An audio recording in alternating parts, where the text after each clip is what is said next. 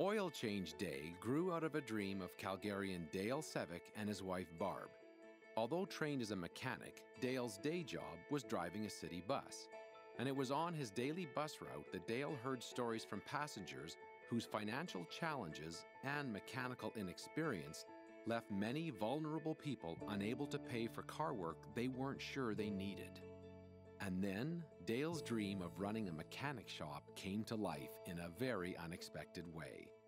For the last 8 years, every 6 months, Dale and Barb, along with their family and a host of volunteers, turned their home and cul-de-sac into a mechanic shop, working on 50 vehicles in one day for people in need.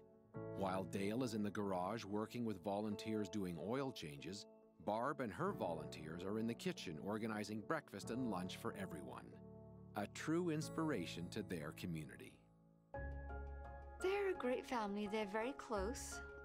They help with everything. They're very committed to making a difference in the city, in their community. Well, I work with Barb at Talisman Energy, part of the Repsol Group, and I am in charge of getting volunteers out to different organizations in the city on behalf of the company. And Barb is always one of the ones with her hand up first. They go to extreme lengths to try and make a change. It's a small change to help these people out. I think it's a great example for our city. As I said, it's a really grassroots thing that they do, you know.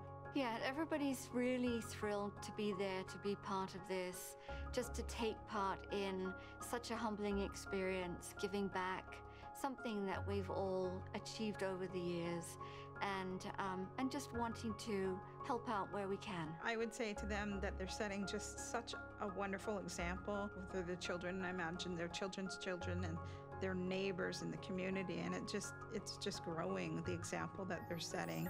I think I would like to say they've inspired me to be a better person and to try and help those less fortunate, and such a great example to follow that I would be there every year at every oil change just to try and make that bit of difference too. You know, they are the type of family and the type of people that we should all be.